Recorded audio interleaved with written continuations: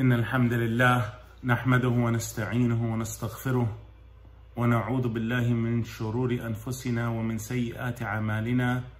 من يهده الله فلا مضل له ومن يضلل فلا هادي له، وأشهد أن لا إله إلا الله وحده لا شريك له، وأشهد أن محمدا عبده ورسوله صلى الله عليه وعلى آله وسلم تسليما كثيرا. يا أيها الذين آمنوا اتقوا الله حق تقاته ولا تموتن إلا وأنتم مسلمون. يا أيها الناس اتقوا ربكم الذي خلقكم من نفس واحدة وخلق منها زوجها وبث منهما رجالا كثيرا ونساء، واتقوا الله الذي تساءلون به والأرحام إن الله كان عليكم رقيبا. يا أيها الذين آمنوا اتقوا الله وقولوا قولا سديدا يصلح لكم أعمالكم ويغفر لكم ذنوبكم، ومن يطع الله ورسوله فقد فاز فوزا عظيما. أما بعد، فإن أصدق الحديث كتاب الله. Indeed, the most truthful of speech, the best of words, are the words of Allah subhanahu wa ta'ala. وَخَيْرُ الْهَدِي هَدْيُ مُحَمَّدٍ صَلَّى اللَّهُ عَلَيْهِ وَسَلَّمَ. And the best guidance is the guidance of our beloved messenger Muhammad sallallahu alayhi wasallam. وَشَرُّ الْأُمُورِ مُحْدَثَاتُهَا. And the worst of affairs are those things we newly invent into this religion of ours. وَكُلُّ مُحْدَثَةٍ بِدْعَةٍ. And every innovation is misguidance and it leads astray. وَكُلُّ ضَلَالَةٍ فِي النَّارِ. And every misguidance and every going astray is in the hellfire. ثُمَّ أَمَّا بَعْدٍ. My dear brothers and sisters in Islam, Assalamu'alaikum warahmatullahi wabarakatuh. We have reached again, what is an immense blessing and gift from Allah subhanahu wa ta'ala, that we are able to see these last 10 nights of Ramadan, which we entered on this past Wednesday night. So we've gone through two of those nights, Wednesday night and Thursday night, and this is the day of Jum'ah, inshallah. So these are the best 10 nights of the year, not the 10 days. The best 10 days are the first 10 days of Dhul Hijjah, but the best 10 nights. Why? Because in them is a night better than 1,000 months. So some of these last nights are gonna be Laylatul-Qadr. And so we have to ask ourselves, what will we be doing on that night? Will we be sleeping? Will we be watching TV? Will we be just eating? Will we be shooting the breeze? What are we going to be doing on that night where, as we're going to see, there's so much veneration still given on this night every year that it passes? The Prophet ﷺ, he used to strive hard during these last 10 nights. It was like he was preparing for the ultimate battle. In these last 10 nights, these last 10 days, even he would strive, because the month of Ramadan is waning, but the month to give and earn Allah's forgiveness and mercy is still here. Aisha radiallahu anha, in an authentic hadith that we find in Bukhari and Muslim, she says, كان النبي صلى الله عليه وسلم إذا دخل العشر شد معزره وأحيا ليله وأيقظ أهله. The Prophet صلى الله عليه وسلم, she said that in these last 10 days, the last 10 nights, he used to tighten his loins, tighten his belts, gird his loins, and he used to wake up his family to pray qiyam, to worship Allah, and he used to stay up at night. And this doesn't mean all of the night. He prepared himself to work hard and to strive. And this is what we see, my brothers and sisters in Islam. So as Muslims, we should follow our Prophet's example, sallallahu alaihi wasallam, and we should be great to our families, good to our spouses, good to our children, good to our neighbors. Look for every good deed we can find to do, to strive hard, always remembering the reminder of the Prophet ﷺ, أَكْثَرُ ذِكْرَ هَادِمِ اللِّذَّاتِ الْمَوْتِ, to frequently remember the destroyer of pleasures, which is death. And this isn't cynicism or pessimism. This is for us to remember that it could come at any time. But we're still alive. We're still breathing as of right now. If you're hearing this, as I'm speaking this, to still plan, to strive hard and exert and look for good deeds to do. And in this month, of course, in these last 10 nights, we have a special night. قال الله عز وجل حامي أعوذ بالله من الشيطان الرجيم بسم الله الرحمن الرحيم حاميم والكتاب المبين إنا أنزلناه في ليلة مباركة إنا كنا منذرين فيها يفرق كل أمر حكيم أمرا من عندنا إنا كنا مرسلين رحمة من ربك إِنَّهُ هُوَ السَّمِيعُ الْعَلِيمُ. Allah subhanahu wa ta'ala, He says in the Quran what means Hamim. And Hamim, these are a miracle from Allah. These aren't names of the Prophet ﷺ per se. They are a miracle that only Allah knows their meaning. Allah said, Hamim, by the manifest book, by this Quran, which was sent and it makes things definitely clear. Who sent the Quran down on a blessed night, Layltul-Qadr, in the month of Ramadan. Verily, we are ever warning mankind that our torment will reach those who disbelieve in our oneness, in the oneness of our Lordship, Allah's Lordship, in the oneness of Allah's worship. Therein, that night is decreed every matter of ordainment, and we will see what this means. As a command, or this Quran, we are ever sending messengers as a mercy from your Lord. Verily, Allah is the all-seer, the all-knower. So my brothers and sisters in Islam, it is the night of Qadr, the Laylat-Qadr, in which the Quran was revealed. فِيهَا يُفْرَقُ كُلُّ أَمْرٍ حَكِيمٍ. On this night, therein, every decreed matter of ordainments was revealed. Meaning, on that night, the destiny of all the creatures for the coming year is decreed. It is written on this night and revealed to the angels what will happen till next Laylatul-Qadr in the following year. So when we're 1441 Hijri, it will be 1442 Ramadan next year, inshallah, Laylatul-Qadr. So on this night, it is written for the next year, who will live, who will die, who will be happy, who will be sad, who will be saved, who will be doomed, who will be prosperous, who will go broke, who will be destined for paradise, for Jannah, who will be destined for the hellfire, who will be given honor, who will be humiliated, and everything else that Allah wills. On this night, the destiny of all the creatures is transferred from al-Lawh al-Mahfuz, on the preserved tablet. On this night, destiny is shown to the angels. This Qadr, many people will say it's just power, but it means veneration. It means honor. A venerated night, an honorable night where one worships his Creator and becomes a man or a woman of honor. So Allah's decrees are decided. And although they were written before the creation, they are given to the angels on this night. So it is Laylatul-Qadr because it has a great effect. It's a valuable night, an honorable night, a night of dignity, a night of honor and status, high status with Allah subhanahu wa ta'ala, because so many sins will be forgiven on it and so many faults will be concealed. And Abi Hurairah radiyallahu anhu, أن النبي صلى الله عليه وسلم قال ومن قام ليلة القدر إيمانا واحتسابا غفر له ما تقدم من ذنبه. The Prophet صلى الله عليه وسلم, in this authentic hadith in Bukhari and Muslim, he said, صلى الله عليه وسلم, whoever stays up during Laylatul Qadr, whoever is worshipping Allah in prayer, reading the Quran, doing tasbih and takbir and tahleel and tahmeed and the likes of these, saying even subhanallah, alhamdulillah, la ilaha illallah, Allahu Akbar, and making the dua we're going to see that Aisha was told to make during these last 10 nights, seeking Laylatul Qadr. He said, whoever stays up during Laylatul Qadr out of faith and hoping for its reward, out of faith, Iman, true Iman, that Allah is the owner of the heavens and the earth, and Allah holds the ticket because He owns His mercy to let you enter Jannah or to send you to the fire, and hoping for the reward of seeking Allah's face and pleasure on this night, hoping for the reward of forgiveness and mercy, hoping for the reward of Jannah and being saved from the hellfire. Whoever stays up out of faith and in hope of earning reward, then all of his or her previous minor sins will be forgiven. Again, for the major sins, we need to make tawbah. We need to repent and repent and repent and beg Allah for forgiveness. According to Ibn Abbas, radiyallahu anhuma, one of the Sahaba, one of the most versed Sahaba in tafsir of the Quran, on this night the Quran was sent down by Allah completely.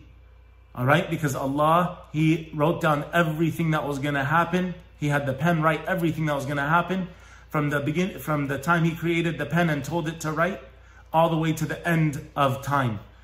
Alright, so on this night, the Quran was sent down by Allah at one time from al-Lawh al-Mahfuz, the preserved tablets, to Bayt al-Izzah in the first heavens. And it was revealed to the Messenger of Allah ﷺ in stages over 23 years, from when he was 40 until when he passed sallallahu alaihi wasallam when he was 63. And you find this in Tafsir Ibn Kathir.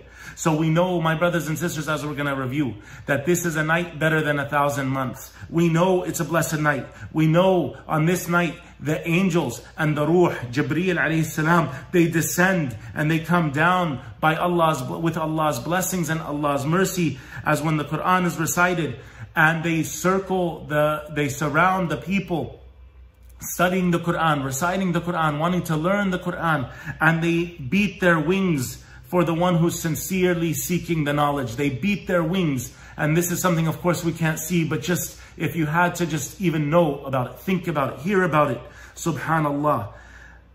They beat their wings out of respect for the one who is choosing to worship Allah and seek Laylatul-Qadr. On this night is peace. It is safe from shaitan. He can't do no harm or evil on this night. And this is a tafsir that was in Ibn Kathir as well, that Mujahid was quoted for saying. On this night, many people are saved from the punishment because of what they do to try to worship Allah, the punishment of the hellfire. So Allah, He has in every night that those He gives u'taqa min an-nar, He saves them from the hellfire every night during Ramadan, especially during these last nights. On this night, the angels are informed of what is to happen, even though Allah already knows it. My brothers and sisters in Islam, the hadith about staying up with Allah, man qama Laylatul-Qadr imanan wa ihtisaban, whoever stays up, it means believing in Allah's promise of the reward, seeking the reward with no other aim or purpose, not to show off, not to say you did so, but to get Allah's present and gift of Jannah and being saved from the hellfire, and it being better than 1,000 months. Allah subhanahu wa ta'ala, He said, A'udhu billahi minash shaitanir rajim, Bismillahir Rahmanir Rahim, Inna anzalnahu fi Laylatul Qadr. Indeed, it is we who sent it down on Laylatul Qadr, on the night of decree, the night of honor.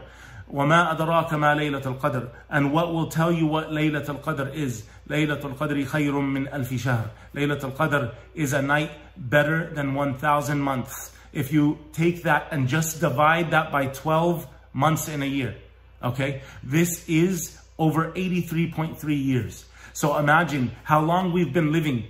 If you're 41 or 42, you've lived half of the time. And worshipping Allah on this one night, seeking forgiveness and mercy, reading the Quran, standing up in prayer is better than double your lifespan if you're 41, 42. If you haven't even reached 83 yet, then you can still worship Allah, and it would be better than your whole life of worship if you actually did it and it was Laylatul Qadr. Subhanallah. This alone should encourage us, this great virtue should encourage all Muslims to strive to worship Allah, standing in prayer, even if the feet hurt, to seek the pleasure and the face of Allah subhanahu wa ta'ala. So where will you be? What will you be doing? And what will you be saying? My dear brothers and sisters in Islam, we should know and remind ourselves from Mughira, and this hadith is in Sahih al-Bukhari, that he says that he saw that the Prophet ﷺ used to offer the night prayers, and his feet would become swollen, so much so that he said to him, O Messenger of Allah ﷺ, you've been forgiven your faults. You're going to be given the highest of Jannah. You don't need to do this to yourself. And he said, أَفَلَا أَكُونُ عَبْدًا شَكُورًا. Should I at least not be a grateful servant? We should never think we've done enough. Look at what our Prophet ﷺ, al-Uswatul Hasana, the best example for mankind. Look what he used to do, even with the promises of forgiveness and mercy and Jannah. May Allah make us of those who can stand in Ramadan, seeking Allah's face, seeking Allah's pleasure. And we should seek this without a doubt in the last 10 days of Ramadan, the last 10 nights of Ramadan. And again, there is some a hadith that mentioned it was the 23rd or the 25th. And you see a lot of people focusing on the 27th. My brothers and sisters in Islam, seek Laylatul Qadr at all times, knowing that the Prophet ﷺ, he said, تَحَرَّوْا لَيْلَةَ الْقَدْرِ فِي الْوِتْرِ مِنَ الْعَشْرِ الْأَوَاخِرِ مِنْ رَمَضَانِ. Even though we have the authentic hadith in Bukhari, where the Prophet ﷺ, he said, seek Laylatul Qadr on the odd numbered nights of the last 10 nights of Ramadan. So we should seek it at that time. But let me tell you, my brothers and sisters in Islam, that we should know that some of the scholars thought that Laylatul Qadr moves every year, and doesn't come on a specific night each year. This was Imam al-Nawawi's view. Some of the scholars said Allah has concealed this night from His slaves, so you should strive to seek it and strive hard in worship, just as He concealed the hour of Jum'ah, for example, and so on. The dua, when the dua is accepted, etc. Ya ibadallah, strive hard during these nights and during these last days to give in charity. This is a great deed to do. Give in charity. Support the school, the masajid, those who are in need. To do extra prayers, to read the Quran, to make tasbih and takbir and tahmeed and tahleel and the likes of these things. To call your parents, to check on them, to do good deeds for your neighbors, your loved ones, your brothers and sisters in Islam, anybody that you can do a good deed for. Ya ibadallah, strive hard and seek Laylatul-Qadr. Aisha radiallahu anha, she asked the Messenger of Allah sallallahu alayhi wasallam, what do you think of if I were to witness Laylatul-Qadr? What should I say? So the Prophet sallallahu alayhi wasallam taught her. He told her, if you see Laylatul-Qadr, then you say, Allahumma innaka afuun tuhibbul afwa fa'fu anni. Again, just for you to hear it. Allahumma innaka afuun tuhibbul afwa fa'fu anni. And a third time, Allahumma innaka afuun tuhibbul afwa fa'fu anni. And this dua is posted on the Islamic Center of Manteca's website for you to be able to print, and it's transliterated so you can memorize it, inshallah, and call upon Allah with it, my brothers and sisters in Islam. It is not essential to know you caught the night.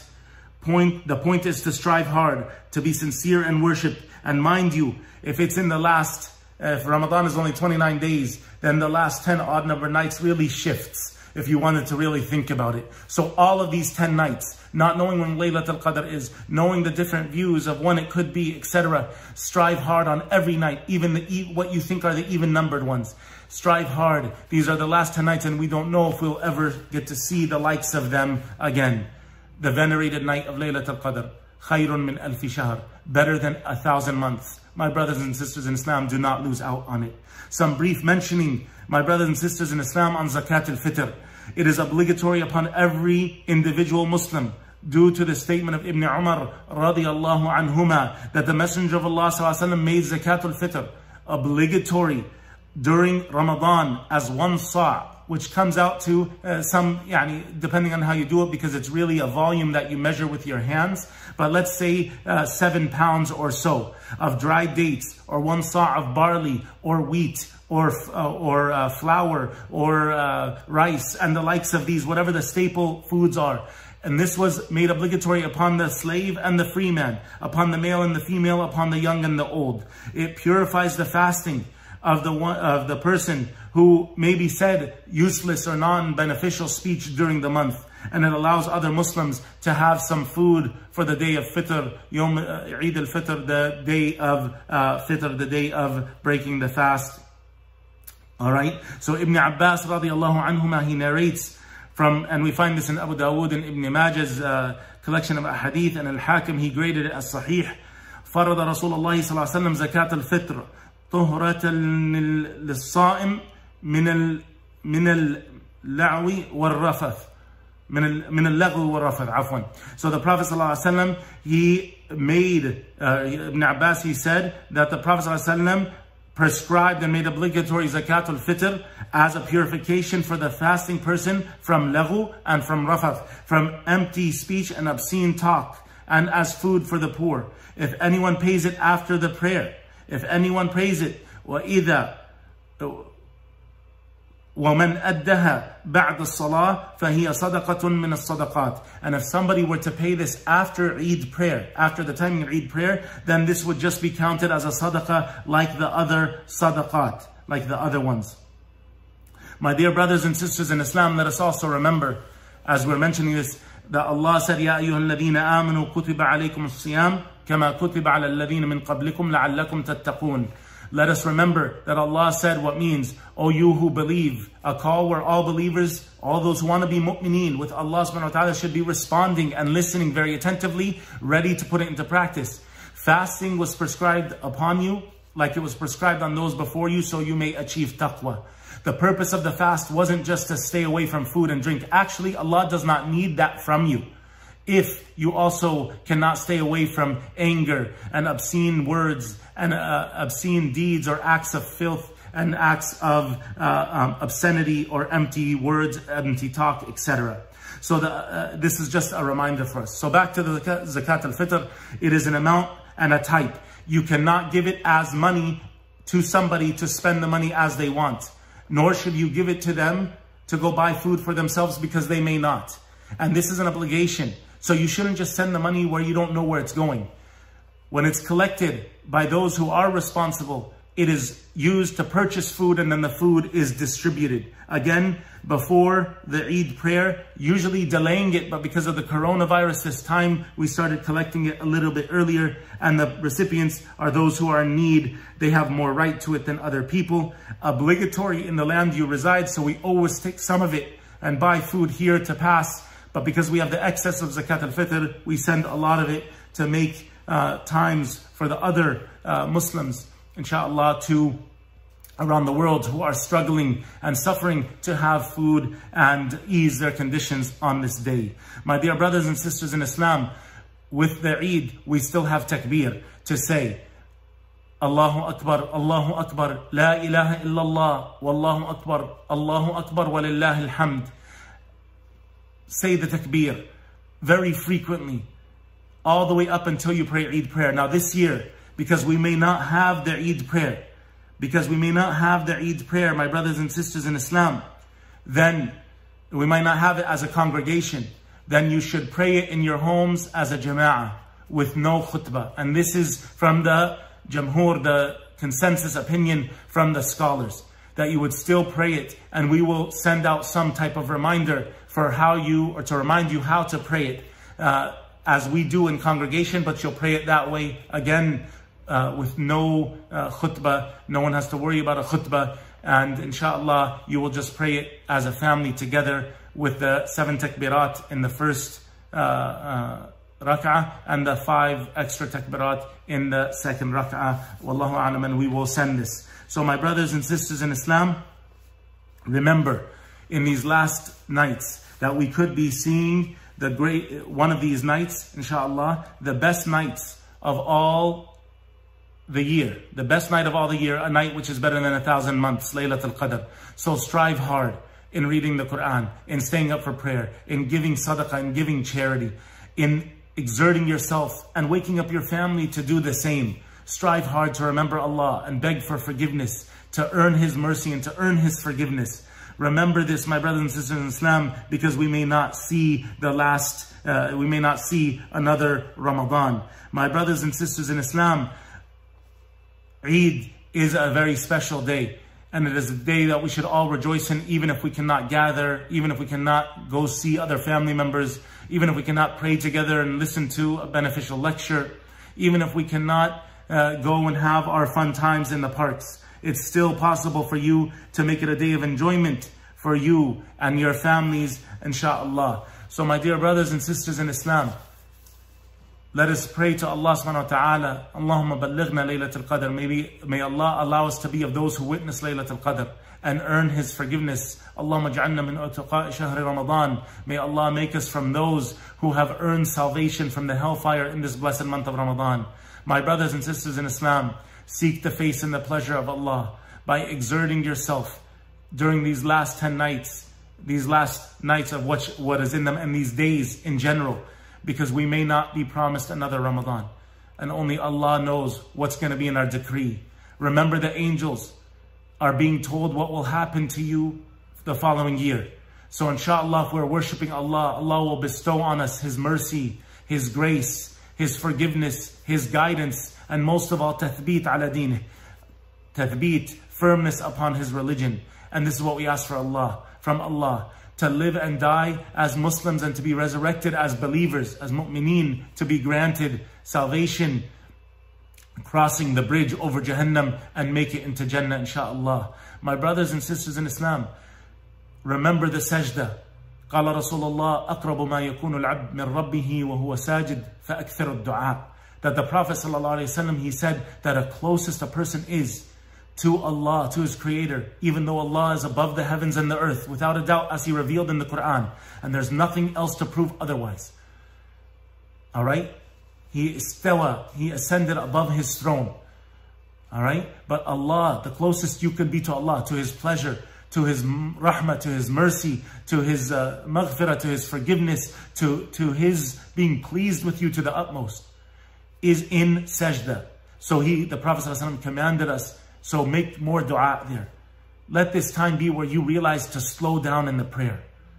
It's not about just praying it and said you did it. Make your sajda longer. Glorify Allah in it. Praise Him in it as He deserves to be praised. Ask Him for forgiveness. Ask Him to accept your repentance. Ask Him for Jannah and to be saved from the hellfire. Make your dua in sajda and make it a longer sajda. Calm on the 7 bones. The forehead and the nose, the 2 palms of the hands, the forearm and the elbow should be off the ground.